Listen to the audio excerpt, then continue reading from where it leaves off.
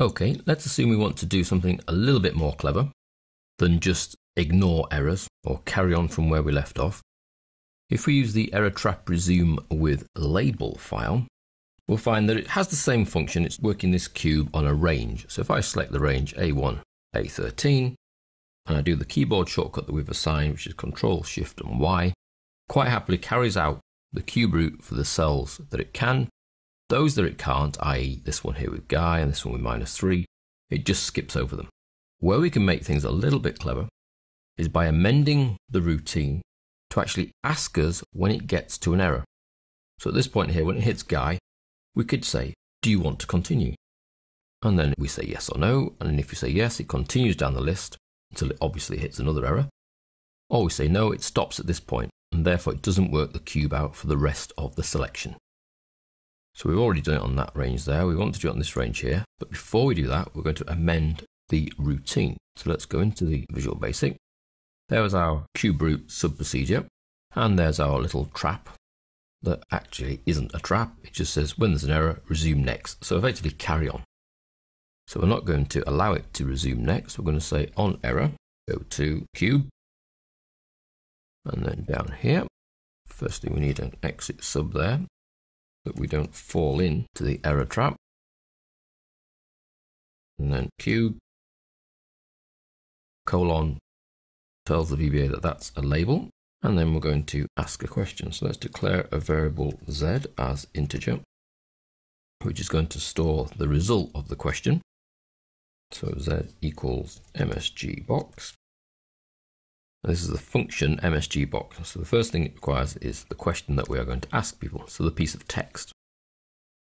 So do you want to continue past this error?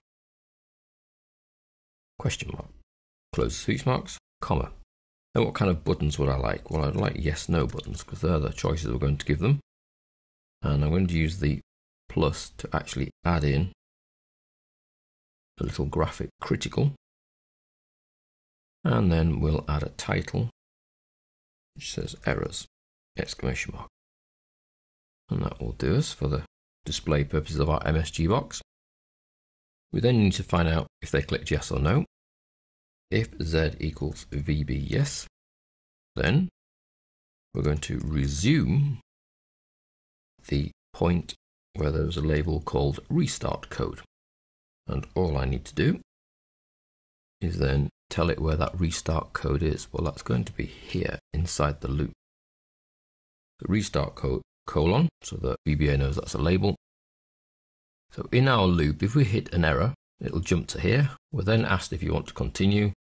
If they say yes, then it'll go back to the restart, which is the point just before it does the next. So effectively missing out the error and then carrying on through the loop of everything in that selection. If they say no, then nothing happens. We come out of the subroutine. So we don't need to put an extra bit in. I mean, you might be tempted to put another question. Are you really sure? And get them to answer that as well.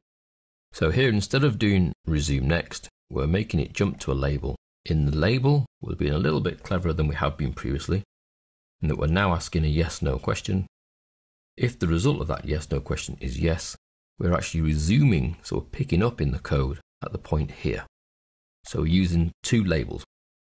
One label that holds the error code information, and one label which is effectively our restart point. Obviously, the test is whether it works. So we highlight this range, Control-Shift-Y. Do you want to continue past this error? Now you can see that it's done the cube root of those cells. It's then hit Guy and come across an error. It's not carried on down the list, it's asking us. There's our VB critical symbol, there's our message, there's our title, and our yes-no boxes.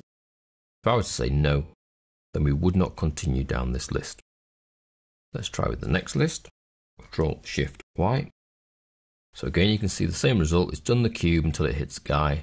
This time I'm going to say yes, and you'll see it continues down the list, then hits another problem with the -3.